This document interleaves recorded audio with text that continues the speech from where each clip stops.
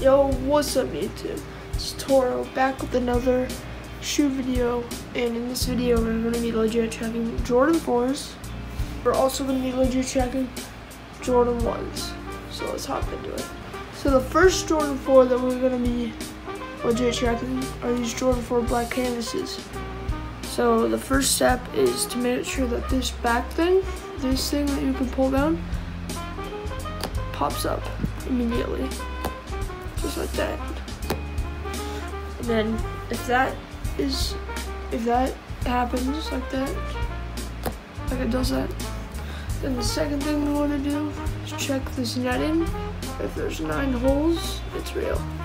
Also, if there's 6 holes, it's a hole. If there's 6 holes, make sure this Jordan logo is 4 fingers, and you can see the shoelaces on both sides.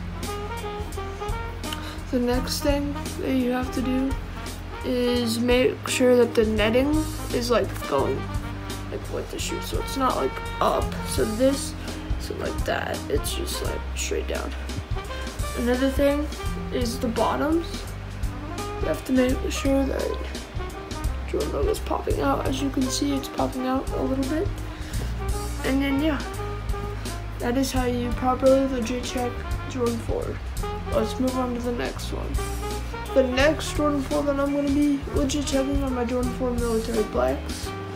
The first step is to make sure that this tab pops out, just like the black canvas. Second thing is the netting. It's slanted, which it is. There's 9 holes, so 1, 2, 3, 4, 6, 7, 8, 9. There's 6 holes. 4 fingers, and you can see the shoelaces. And slanted with 9 holes. The Jordan logo is popping out. Yes, it is. So yeah, that is how you legit check the Jordan 4s. So let's move on to the Jordan 1s. Next shoe we got is the Jordan 1 Golf. First off, make sure the first thing is that this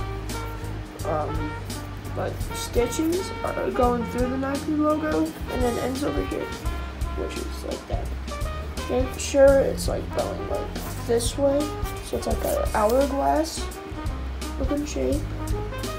Make sure that the toe bar pops right back up, which in this case it does. Also, make sure it's on the other side also. And the Jordan logo, make sure there's no errors. On the golf ones, the R and the D don't touch. So if you have a golf pair, that doesn't touch. But if you have a normal, like if you have a Jordan 1 Boston Founder or Mocha, and the R and the D don't touch, that's a sign fake. But in this case, Golf Jordan 4s don't have it, so there's nothing for me to worry about. Yeah, that's how you legit check Jordan 1. Thank you guys so much for watching today's video. Just enjoy, like, sub.